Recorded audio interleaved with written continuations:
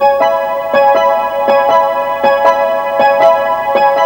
may have noticed that the big event of the night here on BBC2 is the network television premiere of Tarantino's Pulp Fiction, and to prepare you for the extraordinary use of violence, drug abuse and strong language, a taste of what's to come from those in the know.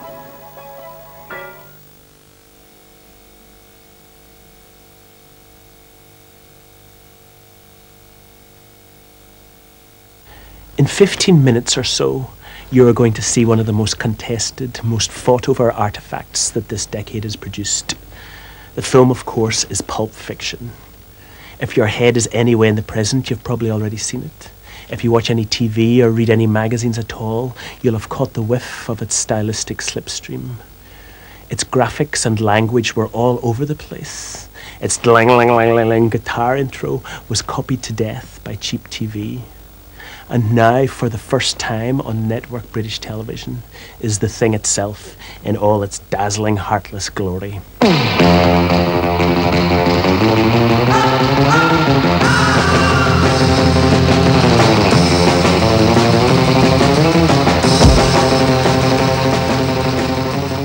Pulp Fiction was premiered at the Cannes Film Festival, where it won the Palme d'Or, the top prize.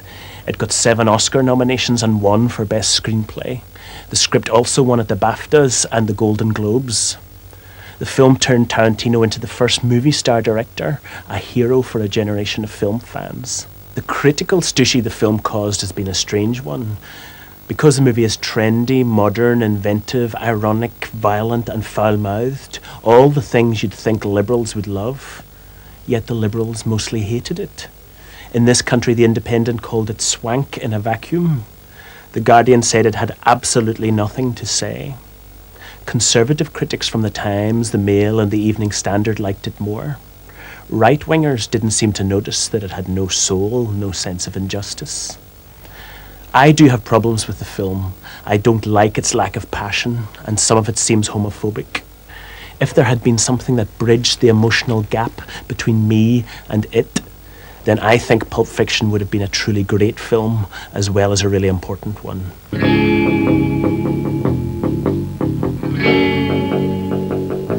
It all started sometime before Reservoir Dogs had made Tarantino's name. On hearing that the film might be a success, actor-producer Danny DeVito commissioned him to write another script. The result was unlike anything he'd ever seen. Actor Samuel L. Jackson thought the opening scene was the best he'd ever read. Uma Thurman said it was terrifying. A then very on-trendy actor called John Travolta wanted to be in it but thought he hadn't a hope. Just do a read-through of the second part, so we just say the words and then come in here and do the two-shot. Cool. The jumping off point for the piece was the idea of doing a crime film anthology. You know, I'd never seen a crime film anthology before. And yet those were like the ones, you know, that were like the most done in paperbacks, you know, like the Black Mask magazine and stuff. And so I thought of the idea of doing that in a film. And so I came up with like 3 stories and everything. And then upon sitting down and writing it, I started realizing, well, yeah, that's fun to do, the idea of like an anthology, but it could be really neat to do 3 separate stories, but have the same group of characters floating in and out of the 3 stories. Like this, or let me see, maybe this might be the case because we got blocking from this blue thing here. I really like experimenting with a kind of cinema that you're not used to seeing, or taking the form and stretching it and twisting it and doing things that you're not used to seeing all the time. In the case of Pulp Fiction, part of the fun of it is the fact that you're seeing genre characters, but they're not necessarily talking about, you know, just the normal stuff that genre characters talk about. You know the show's on TV? I don't watch TV. Yeah, but you are aware that there's an invention called television, and on this invention they show shows, right? Yeah. Well, the way they pick TV shows is they make one show. That show's called a pilot. Then they show that one show to the people who pick shows, and on the strength of that one show, they decide if they want to make more shows. Some get chosen and become television programs. Some don't, become nothing. They may be gangsters, but they're not just talking about gangster stuff like you're used to seeing in movies. They're talking about things that we all talk about. You know, so thus you actually connect to, you know, for as wild and violent or as whatever as they may be, there's also a spark of humanity. Asshole. There's a character in the first story that's an important character. Now, he shows up in the second story. And in the second story, he's got a small part. He's like, you know, if the whole movie had been the second story, he wouldn't even have a name. He'd be Hood number 1. You looking at something, friend? You ain't my friend, Palooka. The thing is, because you've seen the first story, he's not Hood number 1. You know who he is. You even like him, possibly. All right? You know, he's a person with a name, with a past, with a history, which you saw. But in the second story, he walks in like an extra and is taken out. And you're like, oh my God.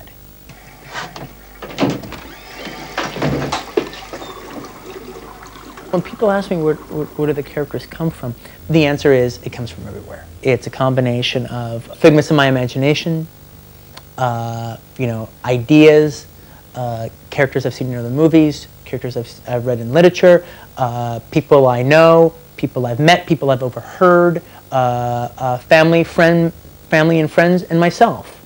I mean, you can be all of that together. So tell me again about the hash bar. Okay, what you want to know?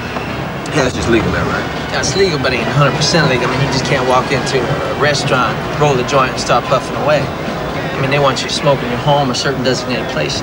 Tarantino tied it all together in the hash bars of Amsterdam while publicising Reservoir Dogs.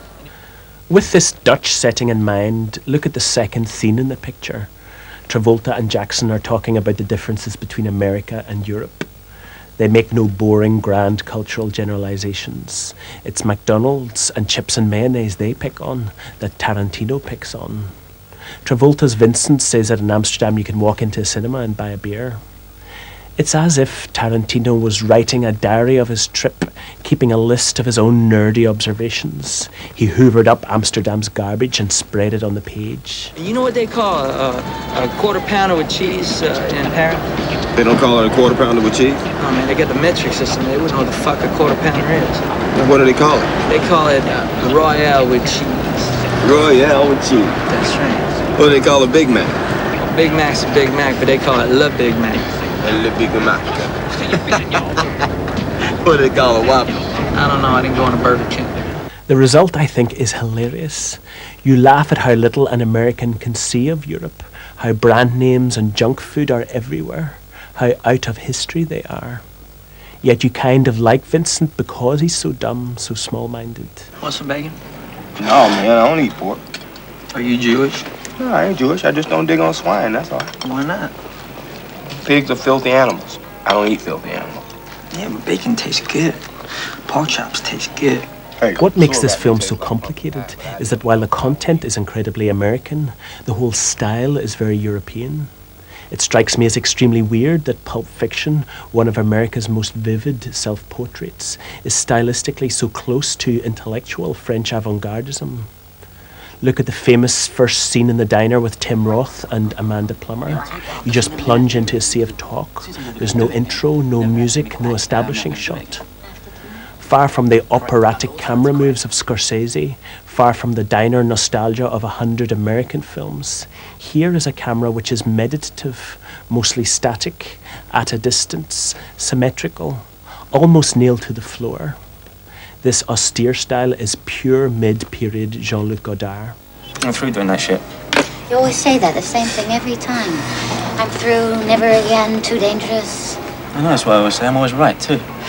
But you forget about it in a day or two. Yeah, well, the days of me forgetting are over. The days of me remembering have just begun. You know when you go on like this what you sound like? I sound like a sensible fucking man. That's you what I sound like. like. A duck. Quack, quack, quack, quack, quack, quack, quack. Yeah, well, because you're never going to have to hear it again. Because since I'm never going to do it again, you're never going to have to hear me quack. I'm never going to do it again. After tonight? Correct. I've got all tonight to quack. Watch Pulp Fiction with the sound off, and it's like a series of tableaux, almost still images. It's a certain kind of art cinema mannerism. The fact that we don't come back to this scene in the diner until the end, and then brilliantly from another direction, makes it even more like Godard's famous dictum that movies should have a beginning, a middle, and an end, but not necessarily in that order. I love you, Pumpkin. I love you, honey bunny. Everybody be cool, this is a robbery! Any of you fucking pricks move! And I'll execute every motherfucking last one of you!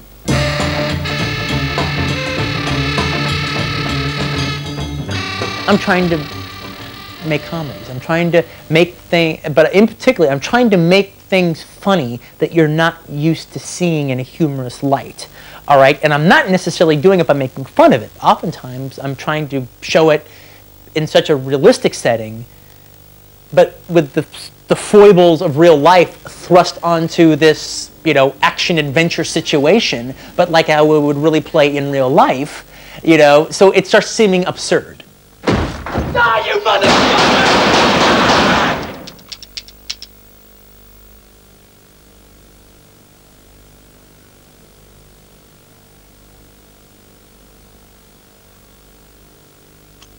Tarantino finds black humour in cold-blooded killings and hilariously accidental ones, as well as in sadomasochistic sex, torture, and a very scary heroin overdose. All this won't be to everyone's taste, but it's interesting that the British censor was more worried about the drug use, not the language and violence. He demanded only one small cut, reframing a close-up of an injection. The Palme d'Or goes to Pulp Fiction.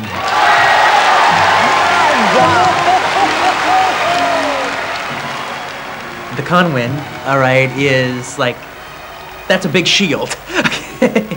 You know, when they're throwing bricks at me on general principle because my films are violent or this or that and the other, all right, in some ways the Conwin is like a good thing that just says, you know, you're misunderstanding me. I'm not just about that. Here it is then, one of the most provocative and politically and culturally ambiguous films of its age. See what you think.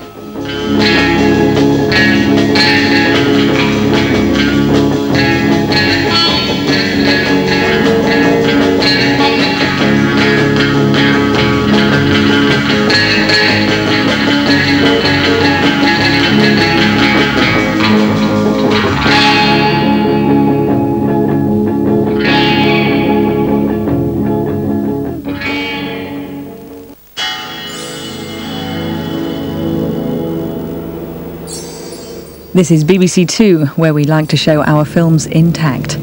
Be warned, what you are about to see is not for the faint-hearted. Extreme use of violence, strong language and drug abuse. The hallmark of Pulp Fiction.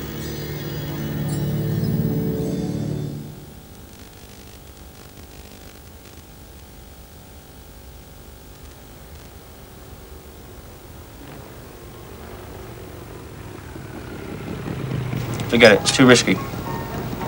I'm through doing that shit. You always say that, the same thing every time. I'm through, never again, too dangerous. I know, that's what I always say. I'm always right, too. But you forget about it in a day or two. Yeah, well, the days of me forgetting are over. The days of me remembering have just begun. You know when you go on like this what you sound like? I sound like a sensible fucking man, that's what I sound like. You sound like a duck. Yeah, I'll take it. Because you're never going to have to hear it again. Because since I'm never going to do it again, you're never going to have to hear me quack that I'm never going to do it again. After tonight? Correct. I've got all tonight to quack.